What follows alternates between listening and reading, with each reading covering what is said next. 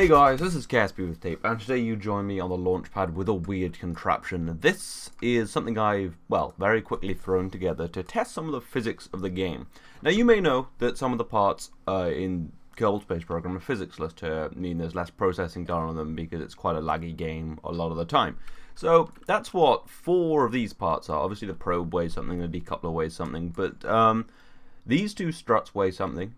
No, weigh nothing even, and these 2 engines weigh nothing. So that's pretty useful for what I have planned. So if I were to put infinite fuel on, and then to throttle up the engines, they would fire, you know, forever. And if I decouple this, so if I get them going and then decouple and switch to it, didn't do it fast enough. But yeah, you see that the physicsless parts go off by themselves. I will manage to see them in a second, but they go off by themselves, and because they have no mass, their acceleration should technically be infinite, because if you think of the equation F equals ma, which is not particularly useful in a lot of situations because mass increases and decreases with change in energy, but you know, it's actually a pretty good ground for some things. Since F equals ma, acceleration, that's force equals mass times acceleration, if you don't know. That means acceleration is equal to force divided by mass. So the acceleration will be equal to whatever force, say 40 kilonewtons is what these will provide, divided by the mass, which is 0. And anything divided by 0 equals infinity. So you'll have probably already worked out by yourselves that this should technically have infinite acceleration and therefore infinite speed. However, well, let's just take a look at that. Let's see if that works. Okay, so I'm going to fire the engines, and then I'm going to have to switch very quickly. Okay, I didn't switch quick enough. That's not good enough, Peter. This is a challenger in itself, getting the spacecraft. And you're probably starting to figure out, wait, if it's infinite speed, then surely you can't catch it in the 2-kilometer zone. Well, we will see. No, I will do this. I've done it before. Fuck! I hit spacebar twice, not switch twice. I swear I had it. Do I only have to click switch once? Well, we'll figure that out, I guess. Maybe I hit it too many times. No, because it's order of precedence. Okay, I will get this. I have done this. Okay, I think I only have to hit switch. I only have to hit switch once. In the past, I've had to hit it twice. Switch being switch between spacecrafts, which is the square brackets, if you wanted to know. I know someone will ask. Oh no, that's not right. There we go. And it's accelerating, and it's burning. But it's not traveling at infinite speed. And you may be thinking, well, there was air resistance, it wouldn't be accelerating infinitely. However, you know, air resistance is a force, and since there's no mass on this, it shouldn't actually act, and it's starting to turn. But you can see, this is 1 times time accelerator, we're going away very fast. And it's pretty incredible, and if you look at the map, we're going very fast. We've already passed the moon. We're about to hit the sun, but we're turning because of instabilities, which it shouldn't really do, because no force should act on it. But still, force other than this. But anyway, that's not my point. My point is, we're not traveling at infinite speed right now, are we? And it wasn't infinite acceleration. And why is that? Well, obviously it's because we're in a computer program, and in a computer program you can't have infinity. You can only have what is it? Well, you can only have, well, the largest number that can be stored, because obviously you can't store infinity. So the largest number you can have in a 64-bit number, which would be a double precision floating point. Oh no, that would be, well, I think it's somewhere around 9 times, no, 2 to the 63, of course. Yeah, that would be the biggest number, and double would make it a little bigger, I think, because it would be 2 times 10 to the 63, but it's around that kind of, so it's a very big number, and it might, if it uses 32-bit numbers, it'll be much smaller, but still rather large. But yeah, so obviously you can't get infinite acceleration. I don't know what this is doing. It's going fucking downwards out of the solar system. But yeah, it's turning right now.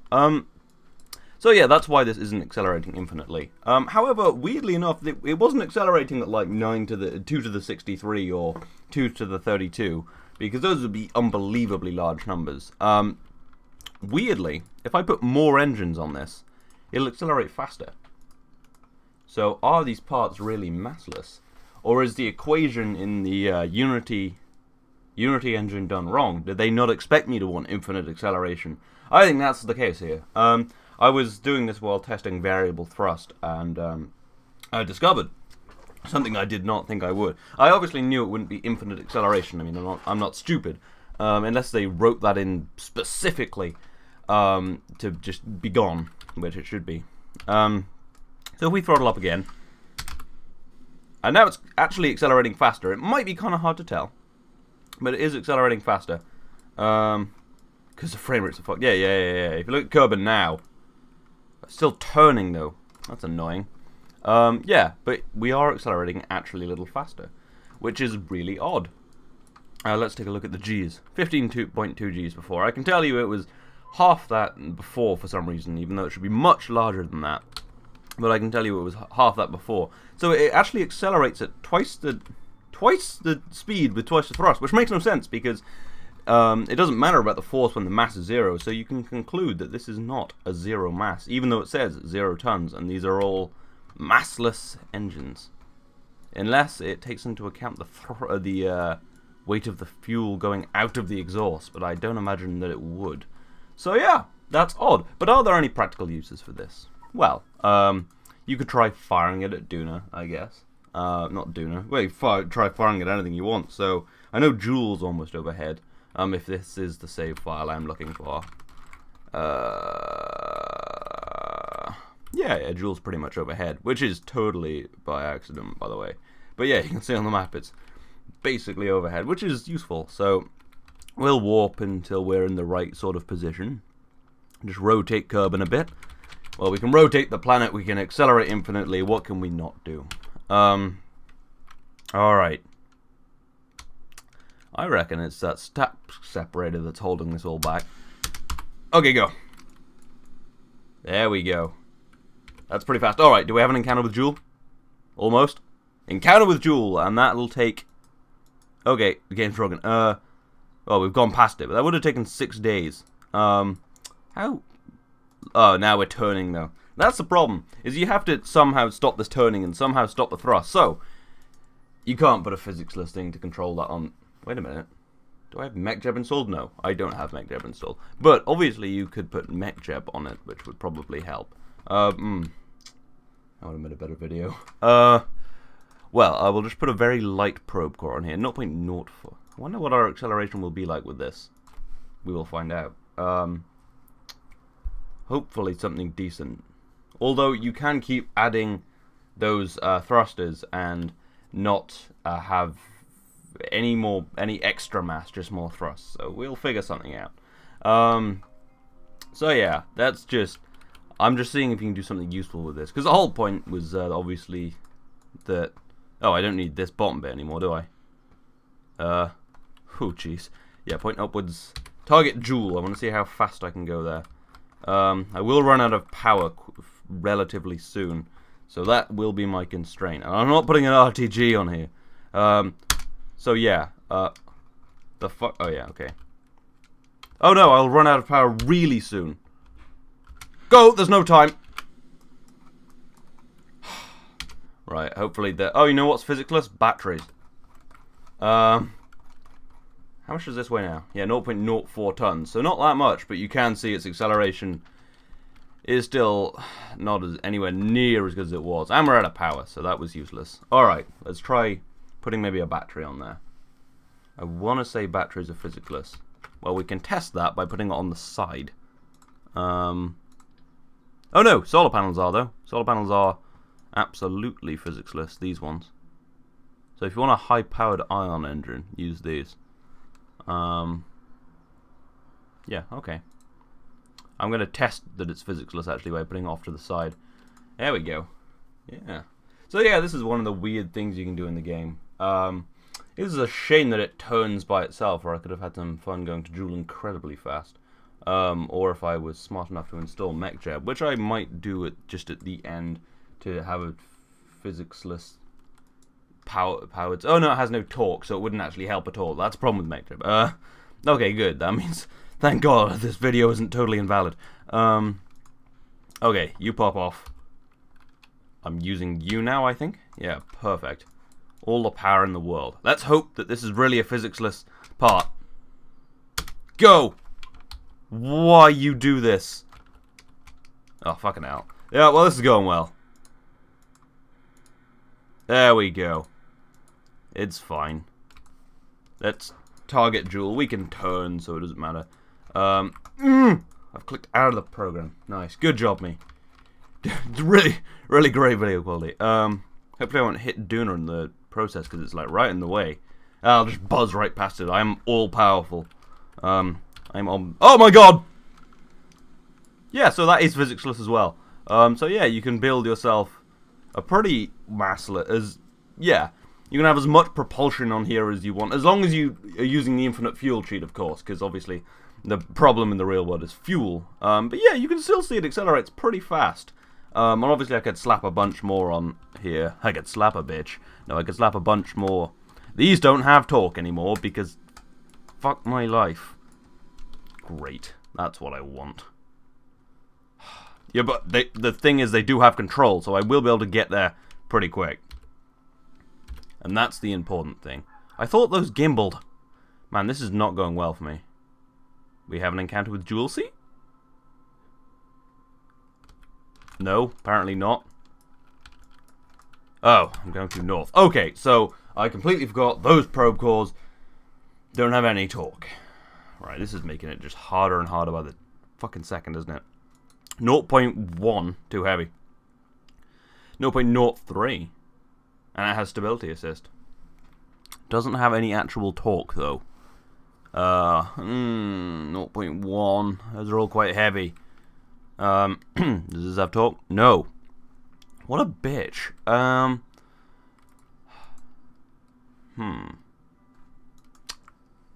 Give me 1 minute. So, what if we had a physicsless probe core that had torque? Well, that's what we have somewhere here. Yeah, here we go. Mass 0. And I went into the configuration file. I made a copy of this. I set its mass values to 0. I set its physics significance to 1, which means it's physicsless, I believe. So yeah, hopefully we'll be able to do something with that. That's where I dashed off to. So 4 parts. No, it wasn't 4 parts, was it? That's what I used to go to Gilly, I think. Infinity. ICBM and ha ha ha ha. Yeah, I have some weird stuff in this save file. So yeah, enough of that horrible mass-based disgusting. We don't even... Oh. Well, fuck what. Okay, so this is the physicsless one, right? Yeah. Okay, good. And we'll put this on... Well, we can't put it on the bottom for some reason, which is most annoying. We'll put this there. We don't need the decoupler. Epic. And these are all physicsless. So, awesome. Can look messy. Doesn't matter. We're going to break science. Alright. I'm hoping it's mass 0.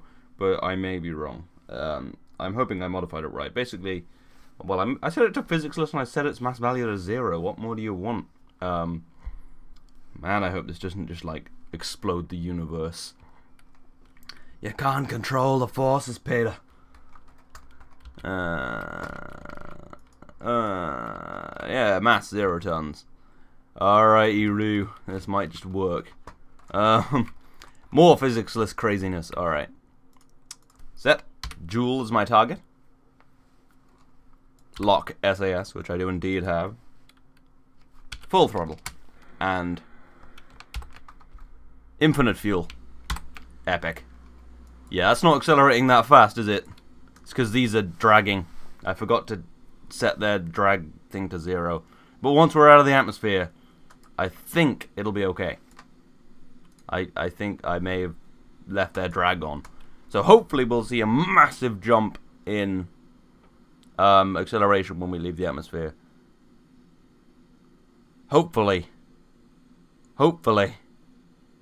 Hopefully. Oh, fuck. It isn't looking good. Come on. Hopefully they're just on minimum drag. Please work. I'll be quite annoyed if it doesn't. Fuck. Right, so something's not right. Yes, so I've done something wrong, haven't I?